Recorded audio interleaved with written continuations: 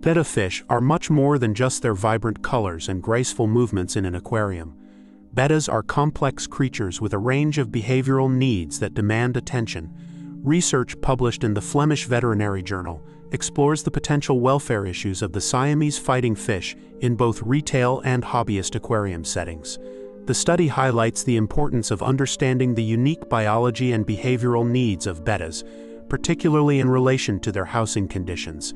It raises concerns about the welfare of these fish due to the wide variety of commercially available husbandry products and the lack of scientific studies investigating optimal living conditions.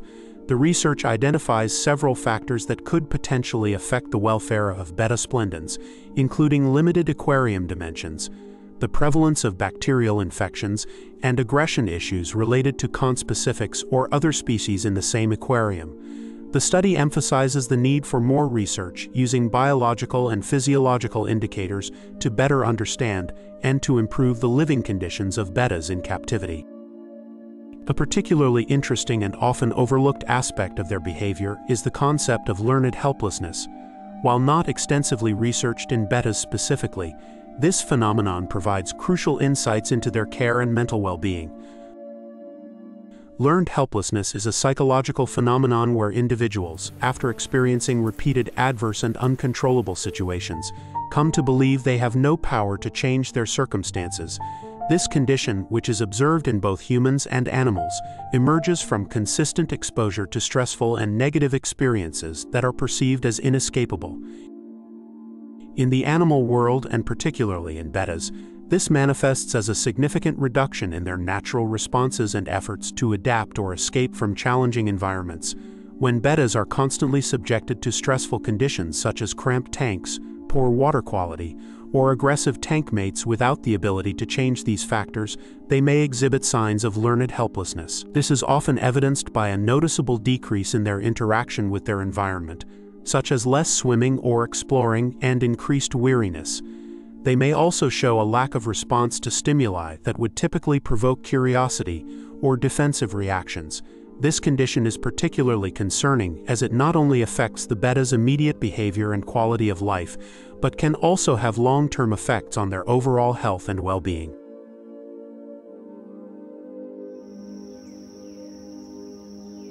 Bettas originate from the tropical regions of Southeast Asia, where they inhabit rice paddies and shallow waters. These environments are unique and have led bettas to develop an exceptional organ known as the labyrinth organ, enabling them to breathe both air and water.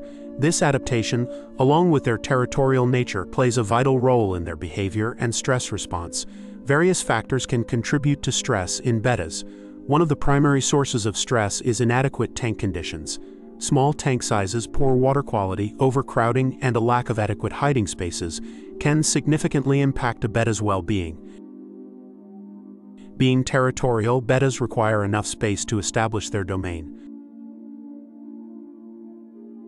Cramped or unsuitable living conditions can lead to heightened stress levels. If such stress becomes chronic and remains unaddressed, it can lead to learned helplessness, where bettas may become passive and show less responsiveness to their environment.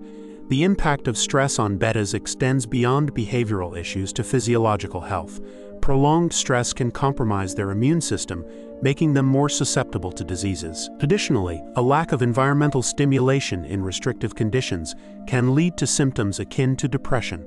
A common misconception about bettas is that they require minimal space and care, which often results in neglect of their actual needs. In reality, bettas thrive in environments that offer adequate space, clean water, and intellectual stimulation to ensure their physical and mental well-being. Addressing learned helplessness in bettas involves creating an enriched environment that caters to their specific needs. This includes providing a tank of suitable size, maintaining optimal water quality, and creating a habitat that closely resembles their natural environment to minimize stress. Regular tank maintenance and careful monitoring of water parameters are essential practices. Furthermore, enriching their environment with plants, rocks, or other decor can offer necessary stimulation for bettas, fostering both their mental and physical health. Understanding the social behavior of bettas is crucial. While known for their aggressive tendencies towards other males, bettas can interact positively with certain fish species. Introducing compatible tank mates or even reflective surfaces for limited periods can provide healthy stimulation, preventing boredom and stress. In conclusion, a deeper understanding of learned helplessness in bettas underscores the significance of comprehending their natural behavior and environmental requirements. Responsible pet ownership involves creating living conditions that support the thriving of these fascinating creatures. By being attentive to their stressors and catering to their environmental and social needs, we can ensure a healthy, active, and fulfilling life for these captivating aquatic pets. Thank you for exploring the complexities of betta fish care and the psychological phenomenon of learned helplessness with us. At Aquabioculture, we are dedicated to enhancing the well-being of aquatic species through informed and sustainable practices.